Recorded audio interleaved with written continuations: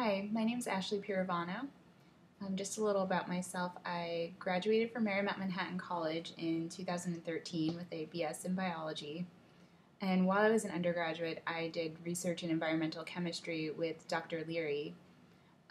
I recently finished my master's degree in biotechnology at SUNY Environmental Science and Forestry.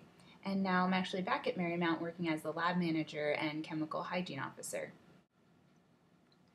The research experience at Marymount is unique because at Marymount we have individual research projects as opposed to just doing grunt work for a graduate student. It's a pretty big responsibility, but I think you learn a lot through that experience.